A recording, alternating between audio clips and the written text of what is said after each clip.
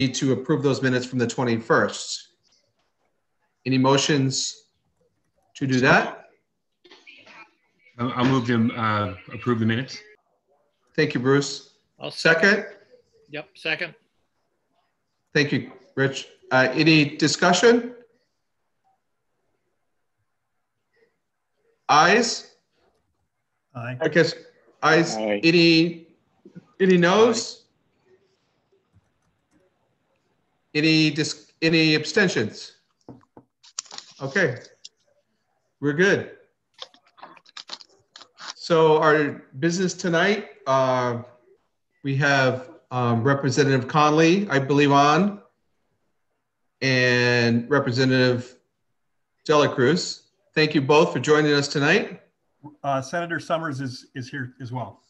Oh, terrific. And Senator Summers, thank you very much. So you guys had received a letter from Larry Grundy.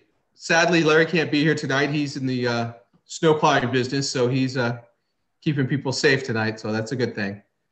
Thank you very much for joining us. We had, we're to the phase now where we had, as you guys know, we've talked to the town council, presented to them back in January, and we're moving forward. They gave us some thoughts about what they would like for us to see, what they'd like for us to do. And we've gotten to the point now where one of the things is, you know,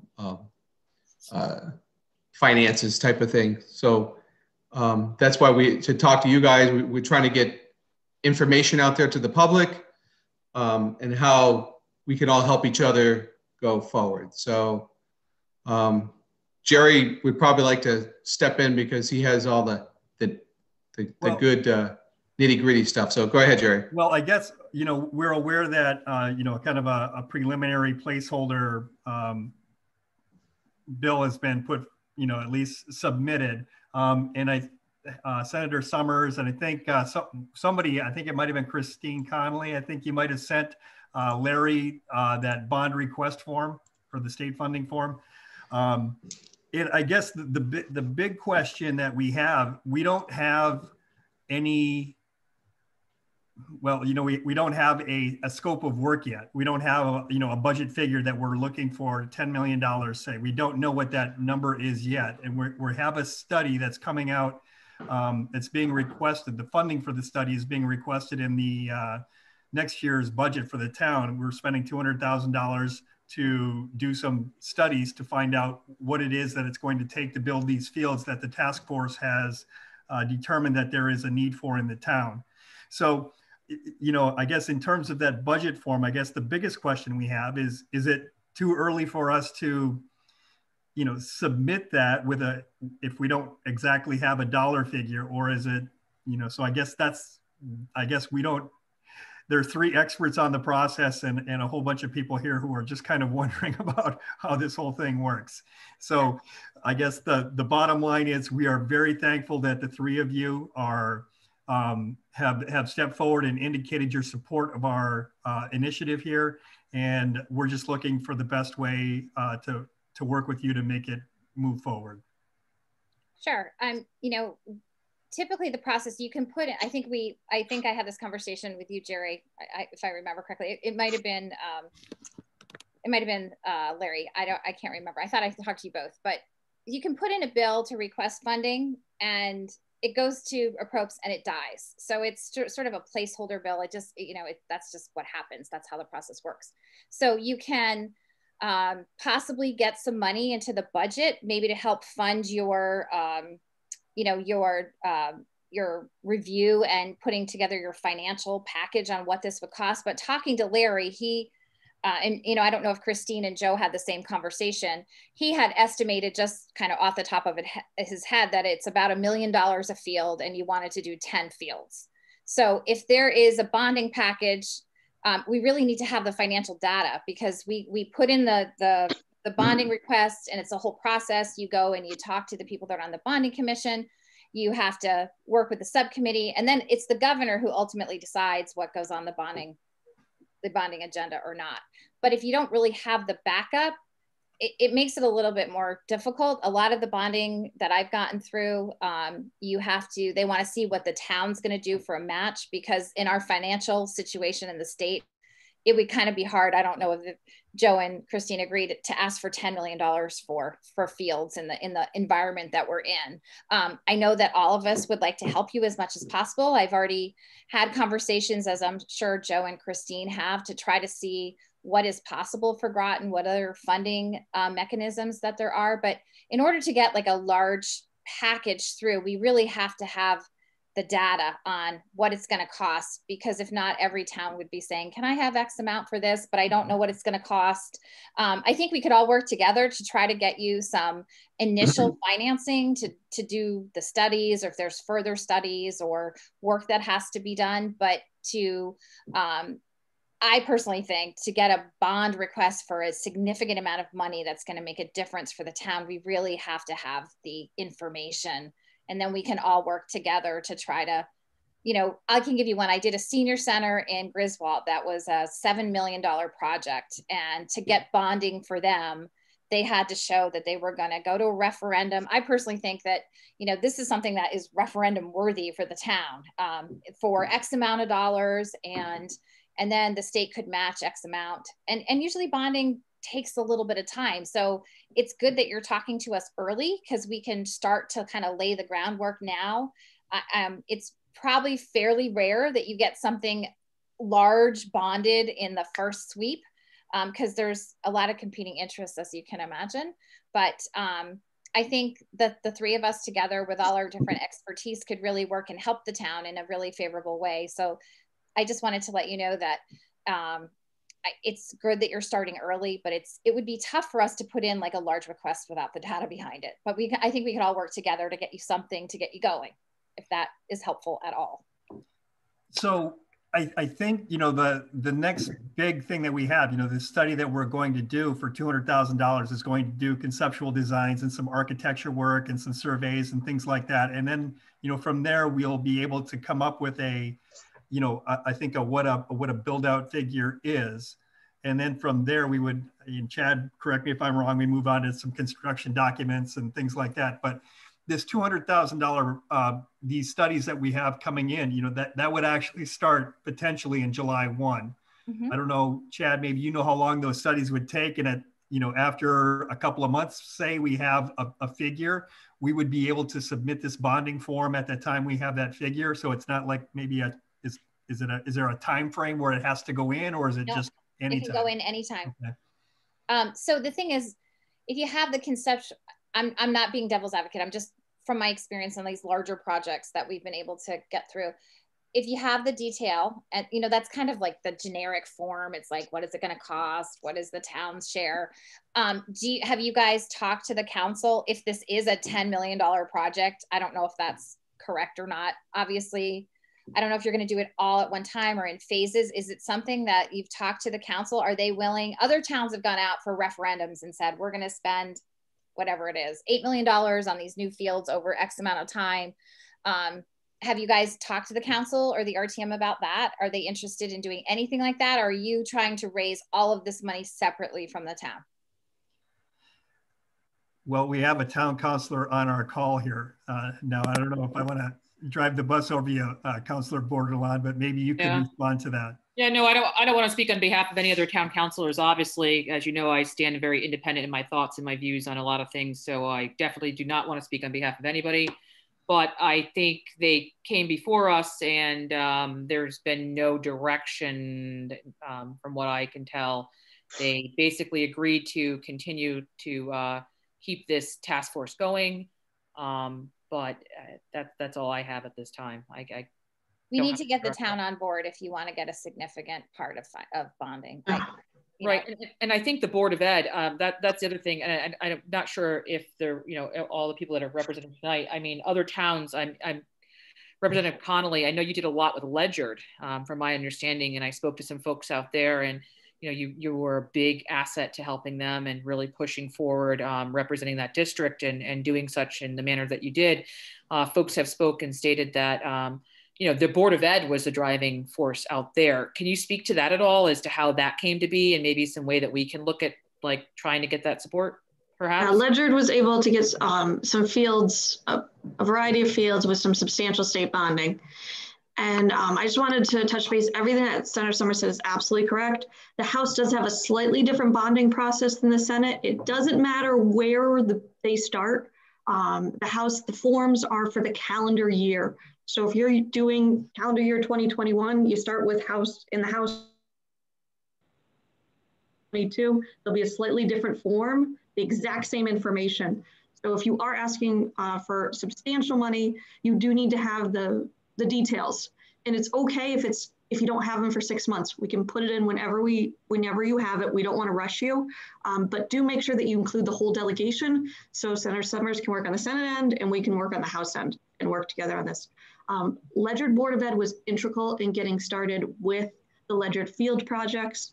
We were able to get a substantial amount of state money to really assist the town in not having to pay as much. It was still town dollars involved in that, and it did go through the Board of Ed budget and the town council. They have a finance committee instead of an RTM, so it went through the whole grouping there. But this is, a big $10 million project. You do want to make sure that you are talking to your counselors. John Burt has done the forms for a variety of projects. In the past, he has the forms every year. He's very aware as to what he needs, as is Public Works. So you have paid staff who's done these processes before, so please utilize them. Yeah, you really need to have buy-in from the town for us to be able to advocate for large dollars. I mean, if not, then it's just sort of this committee without, backing that's asking for state dollars. So on some of the larger projects that I've done in towns, there's always, this is the match from the town, whether it be Board of Ed or the council side, or we're going to have a referendum and bond this much towards this project in order to get the state to kick in large dollars. So I think that's important for everyone here to be able to, we can't advocate. I mean, we can, but it's difficult to advocate for a committee, what a committee wants if the town isn't behind it. And whether it's the council or the Board of Ed, who's really going to take the lead, that's important for you all. And if it's helpful, I'm sure all of us would come to the meeting and say we're willing to help whenever you have that meeting, however we best can. Is it fair to say that like getting the town to support this Board of Ed, however we go, doesn't mean that it's going to increase tax dollars? I know, number one, when we throw this out there, the first thing everyone says is, how much is this going to cost? How much will our taxes go up? But to support something like this doesn't mean that you're supporting the tax dollar to go up. You're supporting the project first. So what you're saying, or what I'm hearing possibly, is we need people to say we support the project and let's figure out the dollar later and see what is available to the state. Is that fair to say to start? And then we can decide later if it's going to be a tax increase, or how would you recommend? I mean, they can say that's great that you're about it. The state, if you want significant dollars, and I could be wrong, I mean, you guys can correct me, they want to see that the town of Groton is going to put their money where their mouth is. The state is not going to just come and give you $10 million for your fields. They want to know that the town is going to contribute. However you want to do that. And yes, it will affect your tax dollars depending on what you have coming off of bonding. So the big issue will be to get the community engaged and show that these fields are an integral part of the town, that they can be used for every age group, that they could actually increase economic development if you have different, I'm making this up, I don't know if this is true, different tournaments that come to town where people will be spending the night in a hotel, and their kids will be there and they'll get to see other sites in Groton, and quality of life in Groton, and it can be used at all age districts. I think you could throw the military in there. This is a military town. I think you could argue a lot of things, but they're going to want to see that the community is behind it, so that they are not, they're going to want to see buy-in from the town on some level. I don't know if you guys disagree with me, but I think that you would, you basically, we have a blueprint already. The schools, we just did them. I don't think it's any different than how we went about doing the schools. I mean, the Board of Ed goes out and they get an education spec from the Board of Ed. You guys, in this case, would have a spec that is created by this commission that you have in town that says we need this many fields. and this is what the plan is. And then when you get the study back, what we need from you guys is a shovel-ready plan. So when we're asking for money, that we're not going there and saying, well, we think it might cost this much, and we're mostly sure that they're going to pass it. The one thing that you wouldn't be able to do is get the referendum passed, just like the school thing. We find out what the state would be willing to bond for us, and then it goes to a vote. And then when a voter goes into the booth and they know it's a $10 million project, but they weigh the $5 million that the state's given them against the project, they can make an educated, vote. And I would just really look at it the same exact way we just did the schools, because that's actually what the process is, no matter what the project is, unless it's like under a couple $100,000 or whatever their limit is, where you can have this almost like less discretion so they can take care of the smaller projects. But $10 million is going to be just like us building a school. Yeah, I have not had the experience where you can go and you can say you're going to get bonding for $5 million and the town's going to kick in $5 million. What I've experienced is the town has to pass the referendum that says, yes, we're going to spend $5 million. And then we go try to get the match. Yeah. Okay. You know what I mean? You wouldn't be able to go in the voting booth and say it's going to cost 10 and because it's not school construction, if that makes sense. I have not experienced that. It's always like they want to see the town buy in first. And then they'll say, okay, well then we'll kick in this, but they're not going to say we'll kick in this if you guys haven't passed the referendum and people know what the total cost is, if that makes sense. Right. Yeah, the larger projects I've been on were the same as Senator Summers. There were sometimes when they went out to referendum, they said we would be applying for such and such state grants up to blank. Right. And then saying we hope to get our state funding and we expect our legislators to fully support this. And the legislature said, we fully support this, we'll be fighting.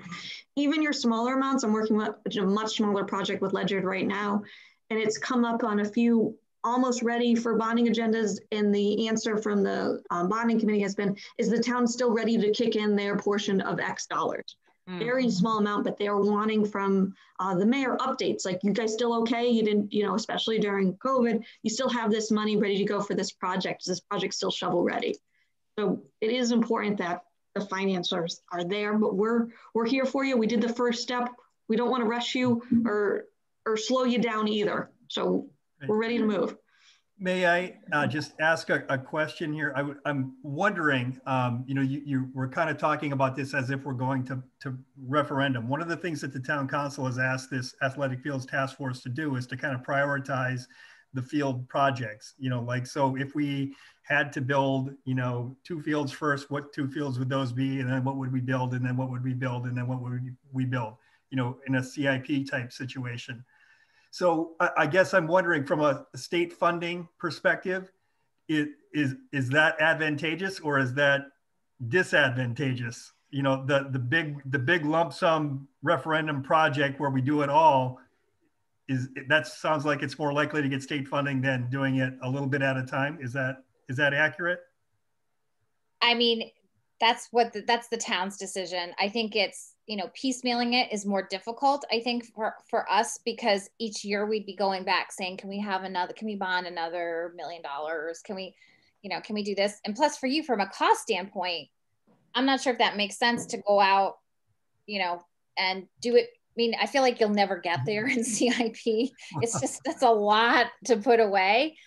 In other towns that I've worked with, they've made a commitment. We're going to create this recreational center, and this is what we're going to do. And we have a plan over the next, whatever it is, year and a half, and we're going to have this state-of-the-art recreational center ready to go for tournaments and this, blah, blah, blah. And they do what we did for 2020. They go out, they get a group of people together, they try to market it, they do not infomercials. I'm saying that because we're in this virtual world of information all the time, but they get buy-in, and I actually will tell you that the people I've talked to are excited about this project. They know that we need fields, from Navy folks that want to go play soccer. The one thing I do hear is they want to make sure that these fields can be used, not just for you know, organized sports, but that people can do like a pickup game of whatever, soccer, and they can go use it. So I don't have any of the details. So I just said, oh, I'm sure that's up for conversation.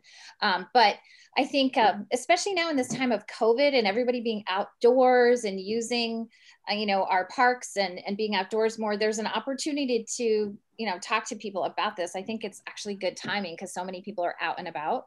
My fear, if you really want to do this, is I remember like the CIPs, they're so easy to cut every year when you're scrambling for dollars. It's like, you know, trying to get a sidewalk or, you know, a sign, it just takes forever. And then you'll have, you know, councils change over, and then you have people that are like, yeah, I hate sports, we're not doing this, you know, whatever. So that would be my only thing, you know, go big or go home kind of thing. And maybe like right now, because the bonding rates are not creeping up right now, maybe it's a good time. I'm not saying that you should do that, but that's just an opportunity that you have. And it might be easier for us to go one time and say Groton needs this much, rather than having us go back every year, you know, depending on, and the finances of the state are not getting any better. I'll tell you, like the deficits are getting bigger and bigger. So, and bonding is getting tougher and tougher because of our bonding cap. So what can you guys recommend as far as dollar limits go? I mean, if we're throwing a $10 million number out there as kind of a big round number. With the school projects, each town kind of has their percentage that they're likely to get. And when you're talking with the town residents or the town council, you can say, hey, it's likely to be 50%, 60%, whatever that is. This obviously isn't that. So, you know, I think part of the reservation from the council, everybody said, yes, we need these, we fully support it. But then it was, well, how much is it going to cost, right? And so if we have an idea, you know, if it's 10 million, should we be expecting a 50-50 or a 60-40 one way or the other? I don't think there's any set formula, no. You know, but I do think you have an argument. You have a community that, you know, has a third of its population is military. You could look at the demographics and the socioeconomic standing. You know, Groton just got a ton of money from the CARES Act because of the income level. So there's things to argue. We can't give you because this is myself, Joe, and Christine begging for dollars, like trying to get as much as we can. There's no formula. It's not like, oh, fields are at this percentage. I mean, my gut would be, I don't even know what to tell you, honestly, what my gut, 2 million, 3 million, something like that, maybe. So would you guys say it's different for us because like we're not the council or the board of ed requesting, like we're a task force of like parents, invested folks that basically are trying to rise up and say, we need this done.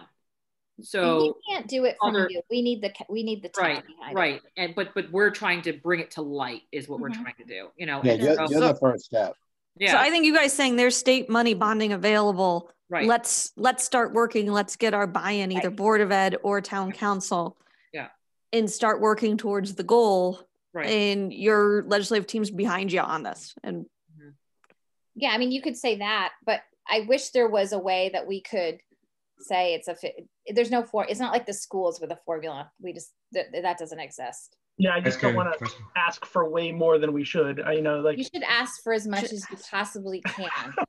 Yeah, I don't disagree, but yes, I don't want to. We'll try to get you something. I mean, but we can also go to other towns because we won't be the only town that's done a field project in the last 50 years.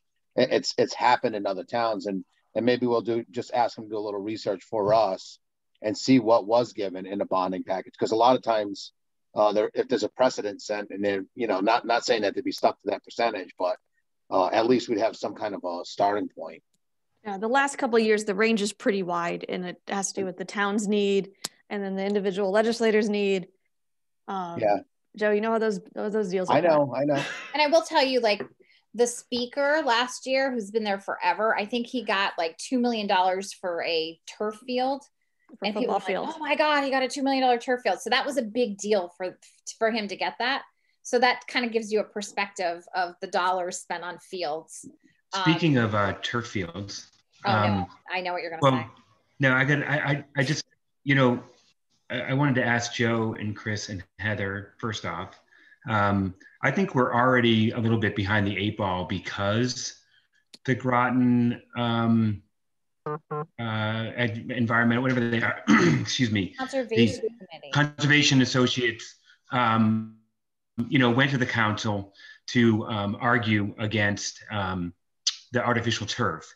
And so, clearly on the council side of things, there were clearly some people who were like, oh, we need you to look at that more, we need you to look at it deeper. And I'm wondering if from our legislative group, if you have an opinion about the artificial fields, or if you're, how to deal with it. Because if we're going to get, it's like the chicken and the egg. If we're going to get the council buy-in, then there has to be a decision made, I think, about whether it's artificial turf or not.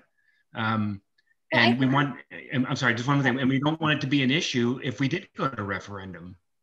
So I don't know how much artificial turf costs, but I think all the other towns, except for maybe one or two, have artificial turf, don't they? Yes, they do. Exactly. So, and I know that what limited knowledge I have about fields, that they wear better. I know like all the issues we have with Peconic Plains, like you can't use it sometimes, although it's a beautiful field.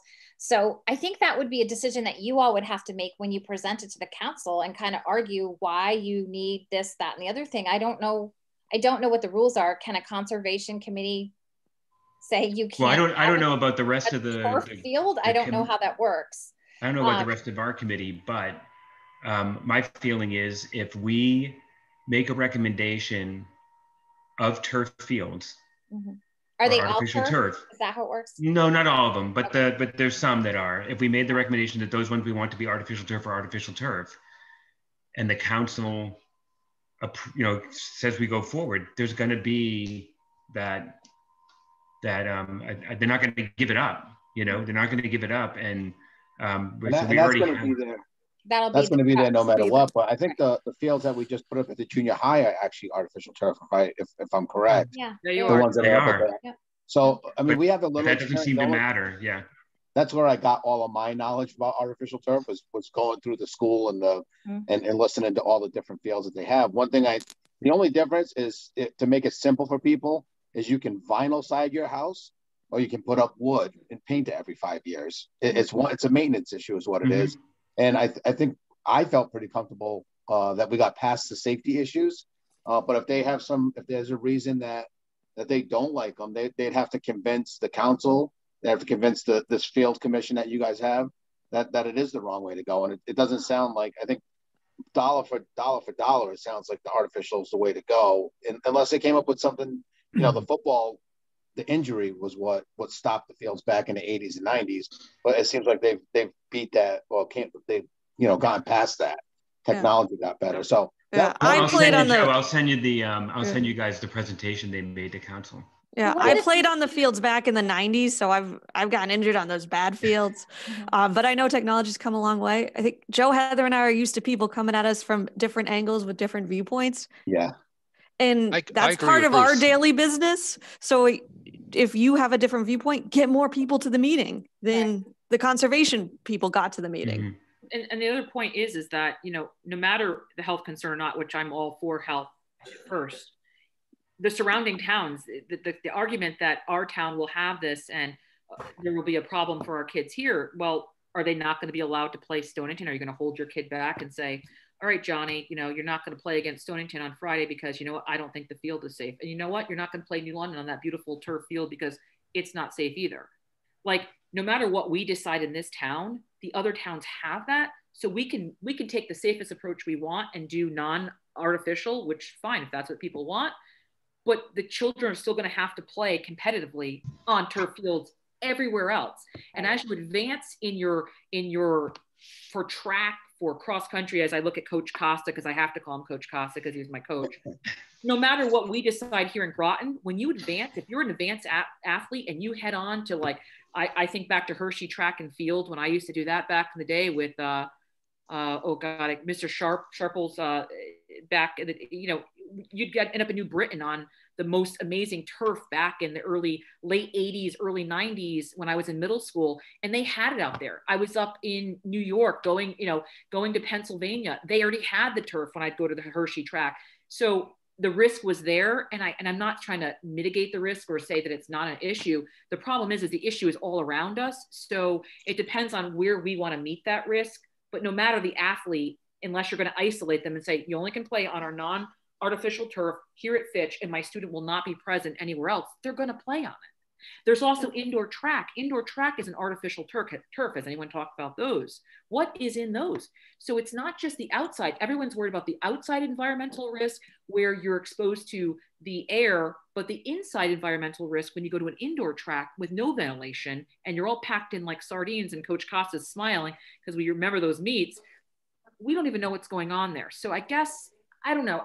I feel like we need the buy-in from the board. And we all lived. We lived through all that. So these kids will live. You know, well, I don't want to really honestly get into the debate of turf or non-turf, but my suggestion would be for you to present it in a financial way also, because obviously artificial turf is safe enough that other schools are using it. But look at one of the things people don't look at, like Joe was saying, look at the long-term maintenance costs of non-turf versus turf.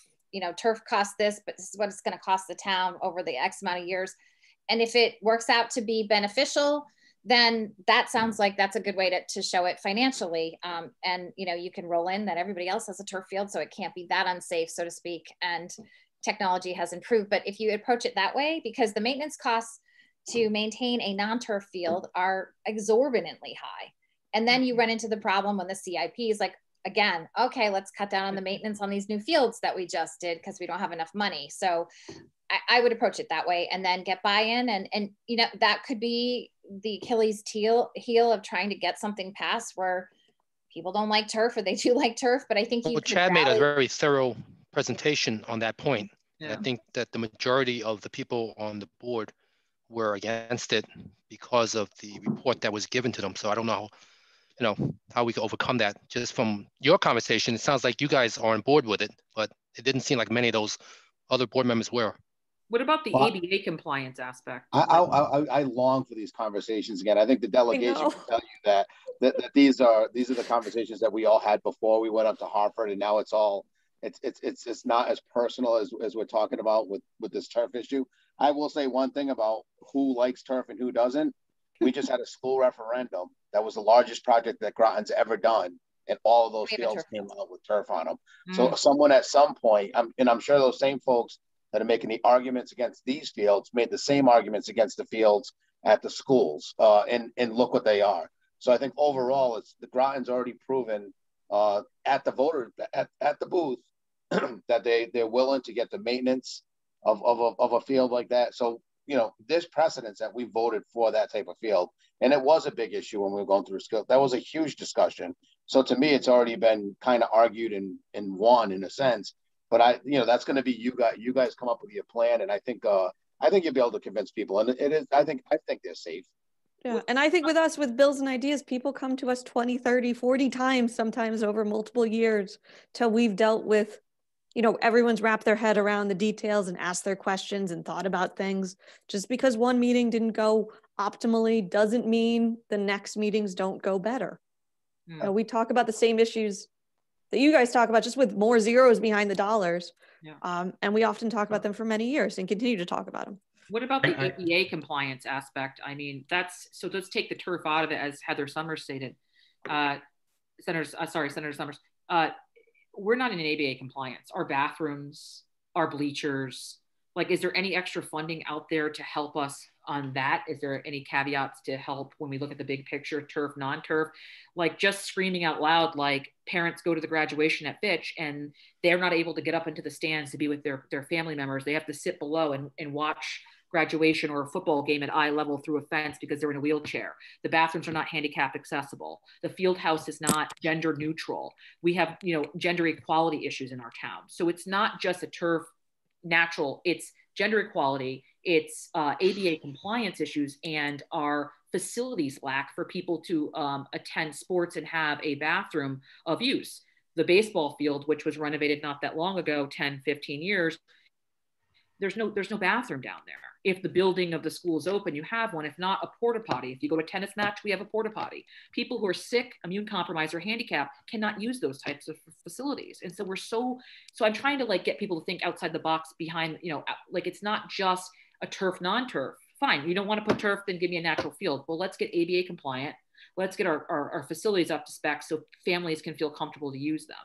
So is there any extra funding or things that we should think about when we're looking at this to make sure we're meeting all those needs as well? Well, I think that would be part of your plan. It's not extra funding. It would be part of your plan to upgrade your field house or your facilities. And that baseball field, by the way, was donated by a private donor. And I don't think he wanted to spend the extra money on the toilets, which I can understand. I understand that, but the town didn't want to kick in any extra at the time. Right. We looked at so I think that would be part of your package that you put together. You know, it would, not only are we doing fields, but we're upgrading to be ADA compliant. We're, you know, roll it all in. I don't think there's any extra additional dollars that, you know, are automatically given in bonding because you're doing that, but it gives us more to talk about to try to, you know, argue the fact. And I think you're just going to have to get grassrootsy and try to get folks to come on board with the idea of a turf field versus a non-turf field. And I think the maintenance cost is a good way to show it. And you had great points, Councilor Bordelon, saying, look, every other town has this. So, you know, if you're playing football in Groton the only field that you can play on because it would not have a turf field. So I think that really is a good perspective and the way to sell the idea.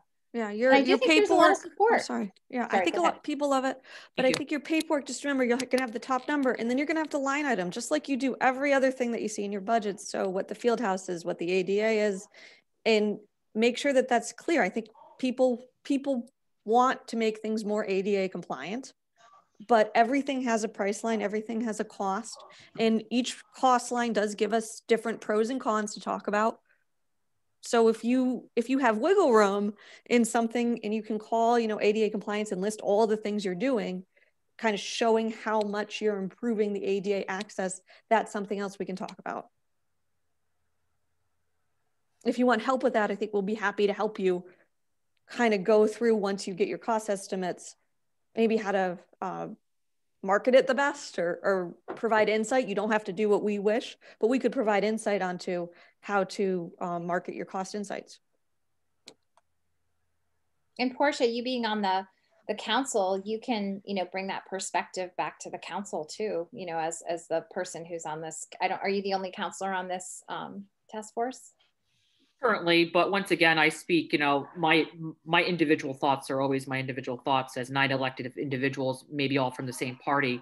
We all bring a different caveat to that. So, you know, what I speak of or what I want doesn't necessarily, but I can definitely represent that viewpoint. And, you know, it's the councilor's decision if they want to take on that. And actually, I think Councilor Franco has expressed a great interest in support of fields. And I think the council as a whole, without speaking for them, has, you know, obviously created this task force, so they've showed interest, but where that's going to go and how we as a town wrap around and decide to support this is another thing. Because let's face it, as the council stands, this has been I graduated in 98. Nothing's been updated since 98. And as you stated tonight, all those CIPs that have gone before us from former counselors have never gone through. So the town has a way in which we bypass that and the CIPs don't work. So piecemealing it, partially funding it, picking our top 4 priorities or 2 priorities, as you stated tonight, Senator Summers, whoever comes in next can just kind of chop that. And so how do we as a town move forward to make this a priority? And I would like to personally see the Board of Ed create a facilities team building and kind of take this on as their thing. As they create new programs in our town, they then oversee the ability and the flexibility and the priority to make sure that we fund our fields and become the advocate, you know, the driving force like other towns do. We are a little unique here. Council will make a decision, but I think Board of Ed, in my opinion, should be the driving force behind this, especially for the high school. But I will tell you the Quaquanic Plains was a town council push, if that gives you any. Right. You just said, and the playground, and nobody spoke up. The playground has artificial turf on it. You know, I'm amazed. All the kids play down there, and that's all artificial turf. Yeah. No, Portia, remember there was always somebody against it. In the end, no matter. In the end, at the end of the day, somebody drives by our school at the top of that hill, and they are so upset that is an artificial field. And just as equally, somebody would be upset if it wasn't an artificial field. So we're always going to have people that aren't happy. It's a consensus. That's all we do here is we build consensus. And hey, look, I'm a guy I was so excited about the schools, and we worked so hard, like 4 years to get them built. I doubted that it was going to happen a lot of times. It was just the excitement, but the whole entire council was behind it. The RTN, so I think when you get that consensus and people are excited, it's easier for us at the state level. You guys tell us how much it's going to cost, and then we'll be as excited as you are. Right.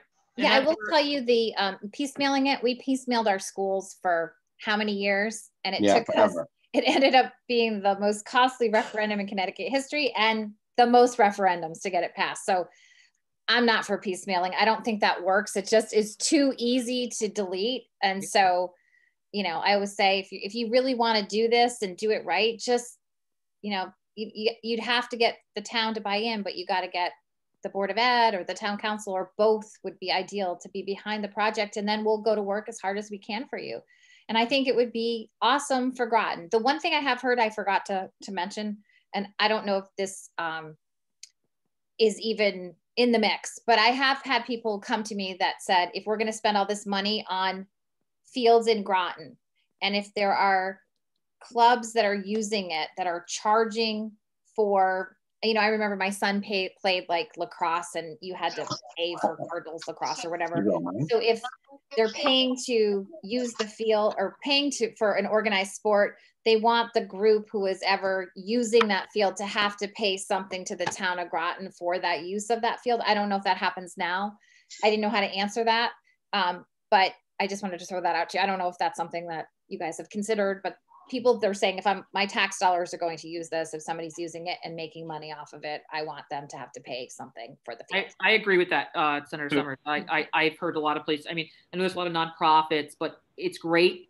But we're not in a position to just give free fields either. We do have to have some buy-in and some revenue. And that may be happening now. I don't know. So and there are also a lot of field agreements too, where where you can have scholarship opportunities, where you can have non-for-profit at no rate, or 2 free a year. You can do a lot in the details with your field agreements. As someone who traveled across the state and played on a lot of fields, there were a lot of opportunities. So I would say, just get your plan together and start talking to parents and educators and students. Student-led, you've got a ton of players here who can say, I'd really like to not travel across the state. Wouldn't it be great if my team could play more here?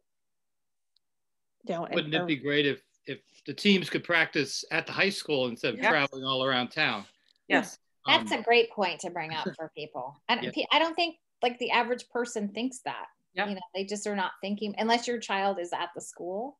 Well, unless your child's like one of my, I don't want to say, but like if they're falling behind the curve on the grade, like we brought up in the task force, if, there's no way for a child who's not of age to drive to get to the field at Cutler if they don't drive, if they stay after for extra help. We really cramp the children at the high school with no flexibility or no late bus to get them to practice, to be able to be academic and an athlete. And that's a huge part of the whole thing. So I remember loading up the minivan with a ton of kids, which is all completely illegal to do for high school drivers now. We jumped in the back of a truck with no, just holding on. But anyway.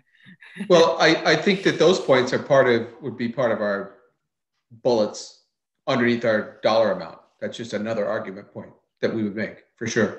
In our specific case at the high school, for sure. What I'm hearing is our task force enough is not enough. We really need to get some newspaper articles out, get some groups, get people really revved up and behind this, get some letters to the council, letters to the Board of Ed, and really try to get this a little bit more than the 12, 13, 14 member body and a few people who say, yes, I support you. We really need them to come out and speak up about this. And do you guys have confidence that you're going to get that 200,000, or is that already set to do your plan? Or is that something the council could cut, or is that something that you have a guarantee on? Well, here's the next point to that, Heather, Senator Summers, that I have trouble with, and this is new to me. I never realized, and now it makes sense to me as a former student and now, residing here, as now a taxpayer, there's a gray area. One of the things that we have to fix in this town that other towns set themselves apart is we have the Board of Ed who kind of controls certain fields, and we have Parks and Rec that control fields, and there's a bit of an overlap. And I feel like we were in the position that we're in because there's no sense of like, where is the onus on what fields and where?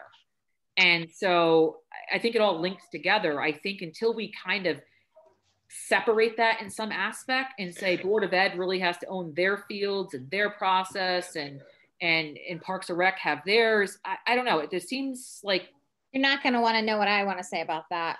I think you should consolidate that. So one person's in charge of all the fields, just like one finance, one IT. It's just so much more efficient. You don't have Parks and Rec doing this, and let Jerry be in charge of it all. But the problem is that right now is there's a bunch of there's a lot of cross-content, like there's no collaboration in I'm not saying people don't work together or don't want to, but there's a bit of like, there's not one person overseeing fields in Groton. And I think that's why we're at, in my opinion. You just described New England politics. The committee side of things, we did bring up like looking at the scheduling and having one central point to do that at some point. At some point during the committee, we talked about that. It just would probably be easier for everybody who has to use the fields also, Absolutely. Yeah. But 100%. So Jerry, where is where are you asking your funding from? So for the Parks and Rec. The town's budget process is the department requests a project. It goes through the town manager. It becomes the town manager's budget that he proposes to the the town council. Once it makes it through the town council, it goes to the RTM for final approval. So I guess there is no guarantee here that funding will be approved, but my sense of it is that we have sufficiently made our point with the council and the RTM that I think that folks are in support of it, and as well as the Board of Ed is in support of that request for the $200,000 of funding for planning. So I'd be very surprised if it doesn't pass, but again, there's no guarantees. That's a request from Parks and Rec, you're saying? That's a Parks and Rec. And that's back to the whole thing. Like someone else reached out to me and said, okay, if Parks and Rec makes a request, how come the Board of Ed, right? When we looked at the assessment needs, the high school was the most needed area that we thought was needing targeting. It shouldn't be on the back of Parks and Rec. Some taxpayers feel that Parks and Rec shouldn't be the one like trying to generate that only CIP. There should be some buy-in from Board of Ed on that. Why, you might have other projects like equipment and other things to advance our programs in this town, and it shouldn't be strictly from Parks and Rec when it's a high school need assessment mainly. Board of Ed also has a different fund base, which is actually 70-something%, and I don't have the number in front of me tonight, of our taxpayer dollars, and some of that should come from the Board of Ed side. And there's also funds that come back from the Board of Ed that come into the town base, into the general fund that could be used towards this. So I would hate to see that amount then create a lag in our program rejuvenation and things that you need to propel our recreation because you created a CIP to do an assessment and a needs thing for the greater good of the Board of Ed as well. So that's where I'm having trouble with the gray areas of Groton. Not every town is structured like this. I don't want to talk for the Board of Ed, but I think they backed off a little bit because they didn't want a competing CIP with the Parks and Rec, so they let the CIP come from the Parks and Rec department so that there wasn't any competing CIPs, and that they would get behind the one that the Park and Rec put in. Right. And again, I don't want to talk for the Board of Ed, but I believe that's the way that came about. Yeah, I'm sorry, I've got to run to another meeting. So I wanted to thank you for inviting us. And again, I think you heard we're willing to help you as much as we can. And we will be in touch, but I do have to run because I got another meeting that I'm a little late for. So we'll see you, Senator. I hope you... well, fashionably late. Yeah, I know. I'm always running. Okay, so we'll talk to you later. And if you need help with... We are Groton residents. We can help advocate for the CIP to stay in the budget or the money for your plan. I would be happy to help with that. So thank you. Thank you. Thank you. Thank you very much. Bye. Have a good night. Thank you. Right, but I think. Go ahead, Joe. Who, me? No, I think Portia was talking. It just no, I was somehow just Joe's lit up a little bit. I sorry, Joe. Joe, we must look alike or something tonight. Yeah. No, I just think that's the bigger problem, is that it shouldn't be one backs down so one can take the lead. We gotta figure out a way to streamline this. And I don't think in my time on council I'm going to be able to fix that, but I think it's a town issue. I don't think you can fix that, Portia, just because when the town was building the schools, they take the amount of students and divide it, and that's how many square feet of playing space you can have. The state match for a music room is based on student population, just like the fields and everything else. And I think the park and rec, I think it is in the right hands. I think Jerry going to you asking for the money for the study. Once you guys have an artist rendering in a location, that's when everything goes into hyper speed. And people like me would, obviously I'm a field guy, I always have been, but that's when you start getting people excited about it. And then you know how it is. You got to keep your head up because people are going to absolutely destroy you saying it's COVID and why should we spend any money? It's crazy. You're going to hear all those arguments, and some, there's some basis behind them. There are tough budgets, but that's just part of the game that we're in. And that's, don't just get discouraged and don't try to. I don't think you can change that path. I really think it's going to be it's going to be Park and Rec that drives this. Yeah, and don't worry, I still got 50 mean emails on the Ledger Fields that people thought it was a complete waste of state and town money. So you're not going to convince everyone, but it might be important for this group to reach out to Board of Ed too. If the town manager starts getting a little tight, or Portia, you'll see it in council. If the Board of Ed can stand up for the project in the public hearing before council and RTM to say, hey, this is really important and we're doing it, we support this as well. I think kind of in our world, it doesn't matter what pocket it comes from as long as people stand up for the project. Yep. Definitely no one that we've spoken to has any issues with any of this project. The turf, natural grass, synthetic, again, I think that's 5 steps down the road. I mean, that's part of the study, that's part of the cost.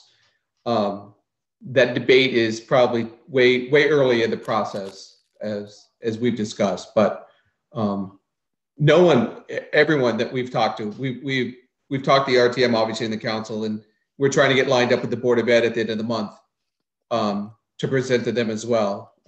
But we've talked to them. They've had members on our board. They have members on our group, on our task force. So I've known you for a long time, Frank, and all you hang around with is people that coach sports and play sports. So you need to go talk to some other people, because there's going to be a group out there that's going to fight like pit bulls not to have those fields put up. Yeah. And you just got to be prepared for it. But I always say surround yourself with like-minded people, get it going, and then once you get once the steamroller's going, you can really roll over groups that are fighting you, because once it's out there and people are excited, it's hard to stop that.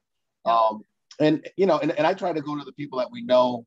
I haven't been on the council for 4 years now, but I can already think of 3 or 4 people in my head that'll be out front of those fields with a sign saying, "Don't vote for this thing." And sometimes those are the people who try to go get first and let them know. But sometimes if you bring them in early, they don't feel like they've been steamrolled. So that's food for thought. But I think there's a lot of work here. I think the budgets are going to be tight the next few years, but I also think the project is worthy. And I know our town, they proved it to me that they will vote for things for children, and they've done it before, and I think they'll do it again.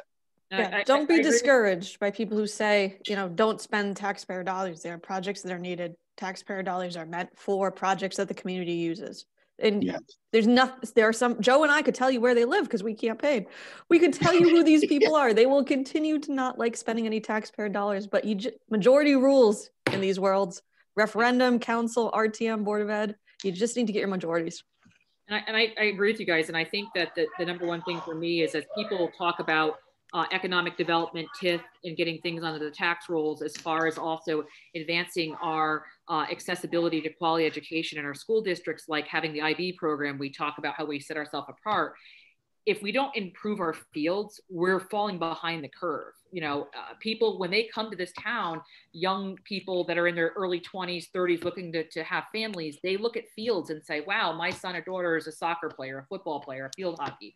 When they go up to the high school, they're like, wow, IB program. Okay, what do they have for sports fields? They look around, and those are things that are going to set us apart for track, for indoor track, for swimming. We don't have a pool. So I think it's also just an economic driver as well. Looking at our economy in this town, those fields show where we put our money. And the fact that we haven't done anything for 20 to 25 years really is starting to set us apart from our surrounding neighbors. Even if we have the IB program or we have this academically, we don't have the fields. And so now it's time to bring that up to code to meet our surrounding towns, let it be turf or non-turf. At this rate, if we don't get the turf, I'm okay with just improvement of fields in general, because we need something. Doing nothing is not an option. So, well, it sounds like you're the lead singer in the choir, and you just got to go outside and find people that don't like choir music and bring them in and teach them how to enjoy it, because that's the only thing that you guys are this is so early in the process anyway, but I think you guys have a great start. I think that the fact that you're going to have money for a study, I think, is a great start. And it's good that you're sitting there anticipating problems, and the reason you're doing that is because you are in the council and the problems are going to be coming. So you guys I think you're in good shape. I mean, you definitely have my support. I know Conley and Senator Summers just said what she said. So I think you're in a good spot. Do you think it'd be appropriate to start, like I saw some other towns do, like Facebook pages, and you're going to get the bad comments and the good comments, but really try to get the word out there and raise it, like kind of spearhead this? The only thing I would do on Facebook now is saying, we're thinking about putting up fields. What do you think of that? And then, because I can tell you right now, the comments that I see anytime we put anything up about fields are a bunch of parents who are really, engaged right now. And they put up comments, and then all their friends go, you're right. I wish I had that field when my kid was that age. And hopefully my grandkid coming up. So you create that kind of conversation. And then when you have the unveiling, whenever that is, whenever you'll have an artist rendering after all the study's done, that's when you really go big. And then all these people that have been commenting on this Facebook page, maybe you make a Facebook page that says Parks and Groton Facebook page, like just a little separate page, and people throw out their ideas on it. You may get a lot of good ideas from that, from fishing. Okay. Yeah. I hate to I have to run, Joe. We gotta do a call with our Conte. So Yeah. I'll start it and you can join when you can. Okay. Thanks, guys. Bye, guys. Hey, Thank you very much. Thank you. Hey, thanks for doing Thank you. Thank you. Yeah, we'll see you. Bye-bye.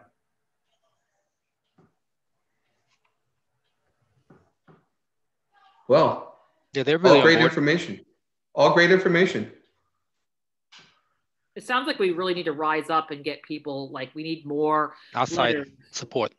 Yeah, we need letters to the council, letters to Board of Ed. We need to have like the people that rose up for No Ink Gardens, like that kind of support. We need people to kind of really, we shouldn't go a day without having a newspaper article or talking about our deficiencies. We need to shine the light on it to our community. I also brought up too the fact that as new developers come in, is there a possible way, and they're going to look into it, that when they come into the town and we give them, say, like some help with TIF money or something like that, when these companies make it advance, is there a way that they can donate, if we put it in the writing, like donate to our infrastructure, like our sports fields, or our, helping our community as we help them in our community come in. So I think we really need to let our surrounding community, Dominion, like EB, Pfizer, Navy base, know that we are feeling the push and need the help. And I'd be willing to write some articles or get other people rallied around, but we got to rally around outside of just what we're currently doing. We need more numbers. That's all. So I agree, Portia, and I think one thing that we can definitely take advantage of that we haven't yet is all those youth groups, the sports groups that we've been talking to, that we got all the feedback. It was basically their desires is what kind of led to the outcome. And I think we've been kind of holding them. We presented to them, but we haven't asked them to go back to their membership and their entire listservs and start pushing information out. So, I think we come up with some sort of I won't even call it a press release, but just kind of a community update, like, hey, here we're at, this is what we're doing. and here's the recommendation, and put it out to the presidents of all those different leagues and let them email it out to all of their membership, and encourage them to write in to the counselors or the RTM. And I do think so that's one issue to build support for sure.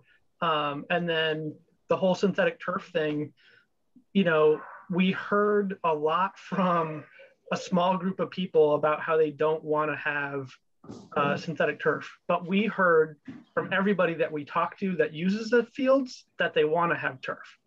And so one thought I had was, how do we quantify that? And we can't do it like a statistically valid survey, but we could definitely put out some surveys, whether it's through Park and Rec, Jerry, or whatever, to unofficially, at the very least, be able to say, X hundred people replied and X portion are cool with synthetic turf and X are not. And at least be able to have some numbers to back it up, because obviously the conservation associates are very passionate, but at the end of the day, there was 2 people that signed that letter. And we spoke to a whole lot more than that, asking for it. So I guess I would just like to kind of quantify that a little bit and see, because if the general public doesn't want it, if we put out the survey and everybody says, I'm afraid of these things, then we have an answer pretty quickly. But if it's 90% one or the other, then, we get an answer, I guess. So I guess what I'm saying is, I think we should do a letter and push it out to all the sports groups. And then we should do some sort of a survey. And then I totally agree with, articles or getting some coverage in the paper, and then having a plan for at least once a month, getting something out there to kind of keep it talked about. So maybe Jerry's counterparts can give him feedback on the other towns. Yeah. Can I just steamroll the meeting here for a second? I'm going to share my screen, and if I can do this, can everybody see the Athletic Fields Task Force webpage here? Mm-hmm. Okay, so this page it's actually just a really short page. It's just got our basically the link to the video and stuff. But this is a page that's on the website that we could actually refer people to go to get information. And there's just with the discussion here that I heard tonight, from our legislative delegation and just the comments from all of the members. If we take those points and we develop that webpage and because when we go out to people and we say, hey, we're looking for, help on this, and they're like, well, yeah, but I really don't know what to say. Well, here's an encyclopedia of all the, benefits that we can expect from field development. Just, this is the webpage. And when we share it on Facebook, there's a link to the webpage, and people can go there and see the data on how many people that, answered Chad's survey on did they want synthetic or not, or they can also see the, the potential economic development from, a series of tournaments, or the fact that we can host the, the band competition, and all those things that we've talked about, all these potential benefits that we aren't experiencing. So I think, I guess if there was a place that I could use some help, would be to, basically provide the content for that, that webpage. I have the ability to add things to it basically at will. So, I guess if I can get the members of the task force to agree to send me information that I can post there, and I'll do my level best to make it look good and organize it in a way that's understandable, but that can be a start. And yeah, Chad.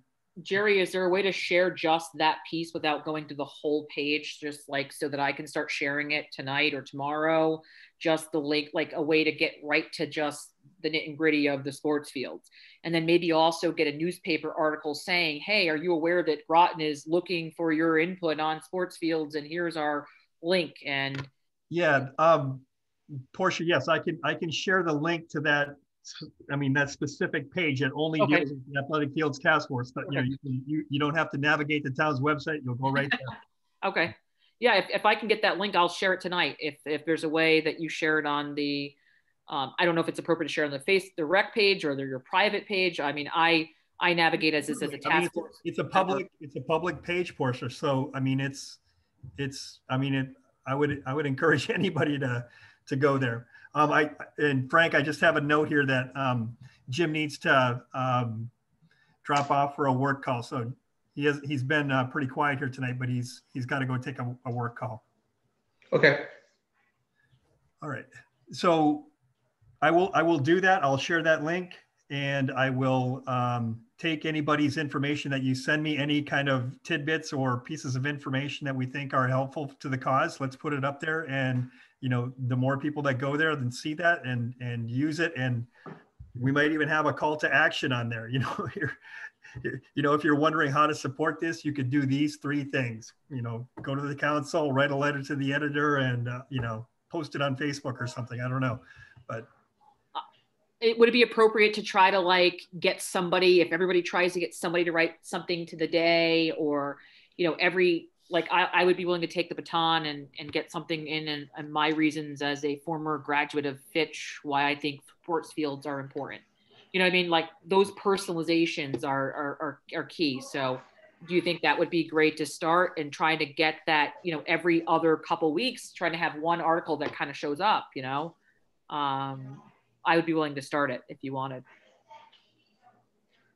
You're talking about letters to the editor kind of thing, even.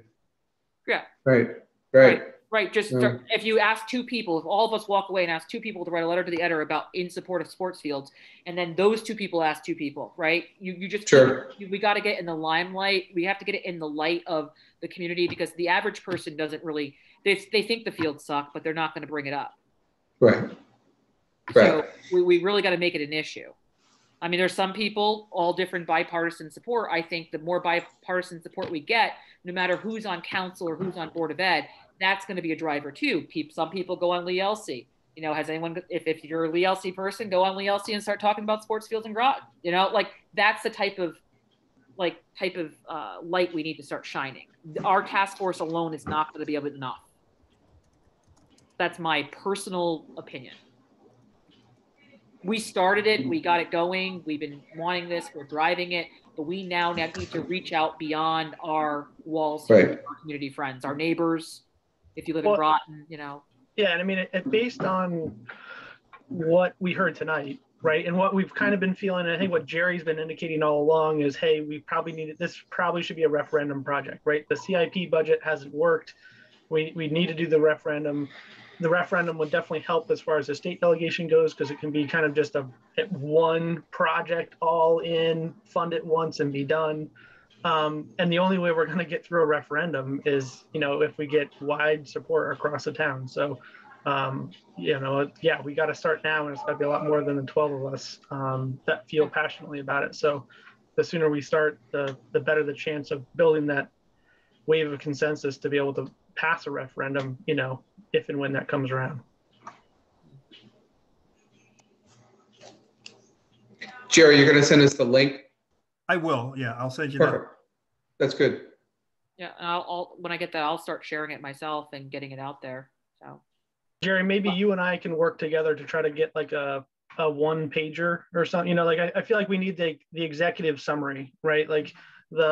Here's the elevators, pitch, that it's a one pager, maybe it's front and back if it really has to be, but just kind of the main points. And that's easy to share as an image on Facebook if it needs to be, and easy to pass around to everybody to have talking points. I think that's a great idea, Chad. And then even if there's a link to your slideshow on there, but just like you said, highlighting those. So, because the average person doesn't want to do all that work. They're tired. No. They want to read quick. Yep, I agree. And if I want to look later, I'll click the link. Correct. And I can start sharing that, Groton Community Forum. We can start blasting it in the parents, Groton school parents. We can start putting it in the paper. I mean, once I have the link, I could put an article and say my opinion, and then put the link on there and get other people maybe to write letters. That's good. Back to Chad's point, should we, at our next meeting or at maybe the meeting after that, start inviting back those youth groups and the user groups into the at least the presidents or the organizers of those groups, present them the plan so that they can start working with their members to promote the issue? I think that's a great idea, Costa. You can call me Rich, Portia, by the way. I'm sorry. Coach Costa, the throwing coach at one. That's fine too, but I still call Coach Sharples Coach Sharples. Yeah, Sharples. I think that's great, because if we could bring them back and say, hey, here's where we're at. Can you guys now take this link and run with it, have that one page ready, and tell them now, start flooding with emails, start flooding the town council, the Board of Ed, newspaper articles. We need people to be as passionate as we are. I think that's a great idea to bring them back in, because they would be the drivers of all those different little subgroups. That's my opinion. We need thousands of people to rise up right now. That's what Ledger had happened. And people were like, okay, whatever you guys want, let's do it. And can we push that same kind of one pager through, Fitch Athletics to all the parents of, any field sport, or especially in band, and, all of that to maybe, I don't know if you can advocate one side or the other or not, but at least get the information to say, hey, this is what's going on, and get it out there. Yeah. Yeah, as all these ideas are coming up, my wheels are turning, and I'm coming up with different things in my mind. But as Danny will tell you, it's been extremely difficult this year to meet. I haven't had a booster club meeting with parents. I haven't had. We cannot even as a group meet, get all the teams together in an auditorium. We can't do any of that stuff. It's just, and half the teams aren't even meeting at all because they're not participating. So we can't even get very difficult, together, right, man? Yeah, I invited them on the emails, and yeah, I know. And how much are we getting in? And then they're not showing up to the general meeting. Yeah, I know. So our booster club meetings is about as many or less than the amount of people we have here. So it's very difficult to spread the word when you can't organize as a group or even get into the same room with people. So, but I will definitely that's send out an email about it. One of the obstacles that we're going to have to overcome, but I think it's going to get better and better as the seasons go on. It sounds like the spring is going to be better than the winter as far as organizationally and being able to meet in groups or as groups. I mean, all my coaches meetings right now are just like this and Zoom for preseason. And it's just not a good way to spread word in the community about anything. It's hard to get them excited. But one thing, one thought that just came to my mind was if somewhere on that Facebook page or that you're talking about was maybe a signature page where people in town could put their names on it, like, hey, I support this. Yes, people can look at the names of the people that are supporting it and, oh, I know him, and, or I know her. And that's a great idea. She's with this group and they support it. Yeah, I'm on board. I'm going to sign it too. Yeah. That kind of thing. What's the thing that was used where some athletes, I signed a couple and I can't think of the link and I apologize. I still get chemo brain, where you, a couple athletes use it and other people have used it where they were like, we want to start practicing COVID like at Fitch. I think it was a softball team had a petition going around. And it was probably field hockey. Yeah, I forget the name of the little link, but it was great. Someone started it and it was like rampant, like running. Like everybody was signing it. It got to like 2,000 signatures in less than a couple days. Like there are these free little links that you can start and just send. Like, are you in support of athletic, field improvements in the town of Groton? Just something very generic, not about how we're going to fund it if it's turf or grass, but are you in support?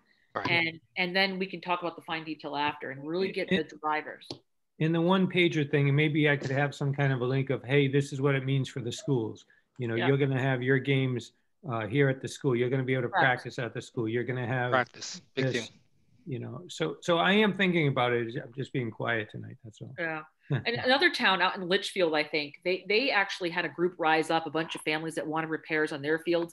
And I think they fundraised, and I'm not sure what we can do since we're like kind of appointed by the council, but they rose together, contacted local community, and they raised $100,000 from local communities like Pfizer, EB, those types of things, even like private owned restaurants and things that said, here's 50, here's 100.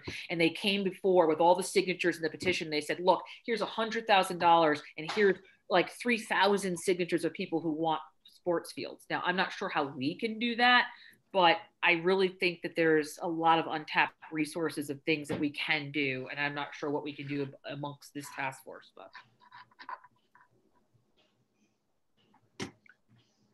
Well, Rich and I are going to work on what does this mean for our schools, Link.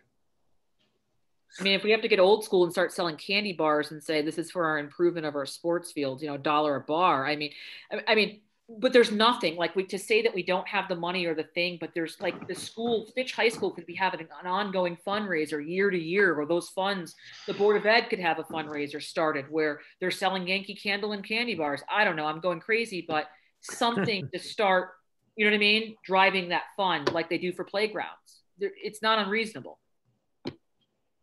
Those haven't even started.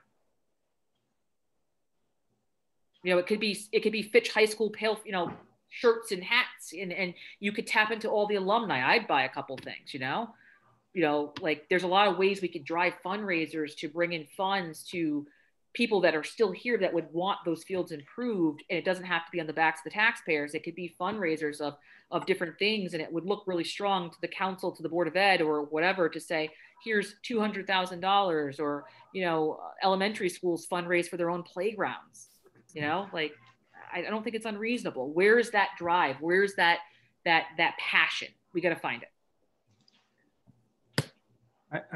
I hate long meetings, but I do have a question, because I hear a lot about, and I don't know very much about financing, but I hear a lot about, you know, the CIP or the bond or whatever. Is it possible that, or the school involvement versus the town involvement, which seems to be a big issue. Is it possible that with our project, the schools could put through some CIPs for parts of the project? And you know what I'm saying? Like, does it all have to be from one source? Like could the school put a CIP through to put the lights on the middle school or something like that? And so it is part of our big project, but it's going to be maybe taken out if we can get it done before everything else. I don't want to speak for the school, but my understanding from what I've seen come through from the council is the schools can put forward their request, and someone can correct me if I'm wrong, and then it goes to the superintendent, assistant superintendent, and the board, and then they pick what CIPs they're going to push forward to the council. Right. So, but what I'm saying is, what if one of those CIPs the school decided to push forward was part of our field project? Is that a possibility, or are we just trying to keep this all in one package? I would say it's all good, right? Any money is good money. I just, at this point, I think what I heard at our last meeting was that Board of Ed was kind of taking the lead from us, right? They were sitting back and saying, hey, whatever you guys come up with, we're going to support you. And if that means, I would love for them to support us with an actual CIP project, like the small pieces that they could contribute, right. Like well, scoreboard and lights, you know, yeah, bleachers or lights or something. Right. Like, I mean, right. Because Jay has mentioned that, you know, Jay Wheatloff has mentioned, you know, and he's an advocate for this group, and he's on the school board. So yeah, I mean, I think the middle school field is a perfect opportunity for that, where we all know that improvements should be made there. It's already school property. It's probably easiest if that's just done, if they can fit it in their budget and they can advocate for it. Definitely, that's going to be the easiest. It would not want to come out of a park and rec budget. I don't think that's ever happened in town, that park and rec would fund something to be built on a school property. But by no means should we wait, right? Like if they're willing and they know the needs now and they can fund it for next season, then let's do it. You know, it's just the bigger stuff when you start adding, you know, extra zeros behind things that I don't think they're going to put it in the CIP budget. And I wouldn't want to like try to take something out of a bigger project and a promise that it might be a CIP down the road. But the middle school, I think, is a perfect example that if they understand the need and the need is current and they want to do it right now, then they should use our data as the reinforcing that they really need to do it. Hey guys, right, I have to go to another meeting, but I don't want to leave if it's going to drop your quorum or anything to promote discussions. No. So would stay. No, I think we're pushing our 8:30 limit as well. But I don't want to cut you guys off. I'll stay in this one because that's the one I started on. But if I can get the tail into another meeting, I will. But I will stay if you guys want to keep going. I'll stay on.